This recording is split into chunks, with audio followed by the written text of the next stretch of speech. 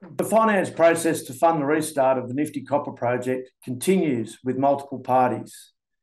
To conserve funds, we've reduced personnel throughout the organisation until we complete the financing process and commence the refurbishment schedule in earnest. Our personnel have done an excellent job in getting Cyprium to the go line for when that finance process is complete, and progress to date has been remarkable. And you can see that in the photos in the ASX release. Many people have told me they'd like to return to Nifty if they're available to build the project and plate copper. We look forward to welcoming them all back to the Cyprium family.